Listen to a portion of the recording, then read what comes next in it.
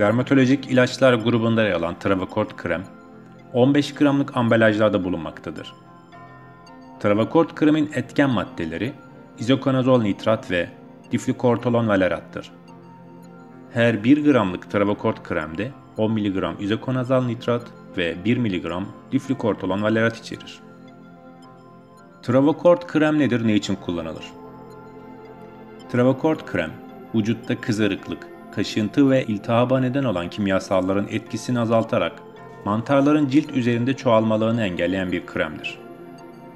Travocort şu rahatsızlıkların tedavisinde kullanılmaktadır: ayak mantarı, el mantarı, tırnak mantarı, en sık boyun, gövde, kol ve bacaklarda görülen halka şeklinde iltihaplı, kaşıntılı, kızarık ve kabartılı lezyonlar ile belirgin vücut mantarı, erkek ya da kadın dış üreme organlarında, testisler üzerinde, koltuk altı, özellikle meme altlarında, kahve veya pembemsi renklerde açık koyulu ince kabuklaşmalar şeklinde görülen cilt rahatsızlıklarında, dış çevredeki maddelerle temas sonucu oluşan iltihaplı cilt mantarlarında, astım ya da saman nezlesi olanlarda, bebekler ve çocuklarda da görülebilen, yanaklarda bazen gövde ve kollara da yayılan kırmızımsı renkli deri tahrişi görünümünde atopik dermatitte, çoğunlukla ter ve yağın fazla salgılandığı saçlı bölgede pullanma, kepeklenme, renk değişikliği ardından iltihaplanmayla ilerleyen cilt rahatsızlıklarında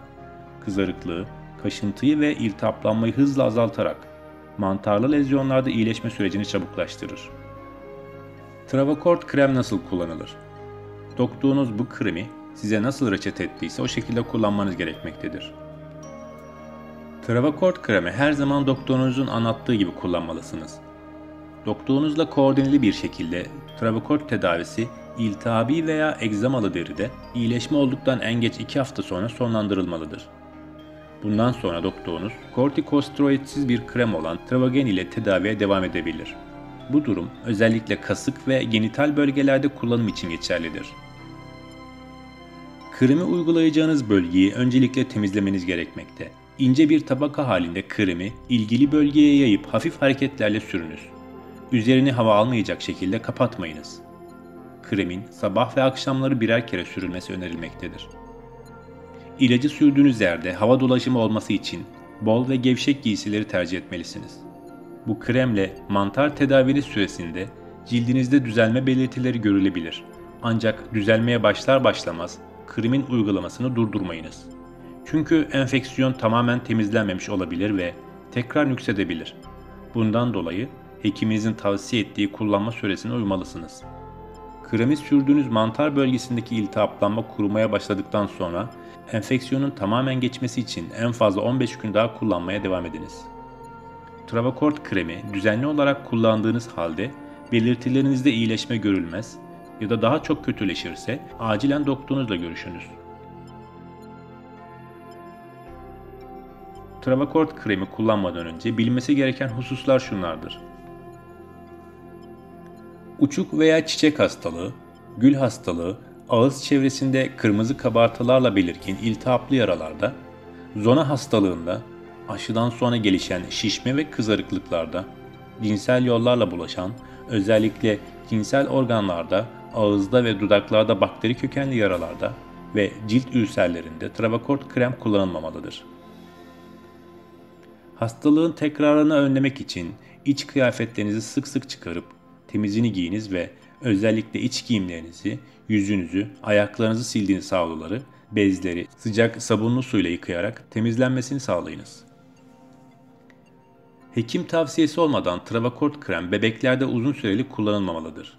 Çünkü bebekler ilacın yan etkilerine karşı daha hassastırlar.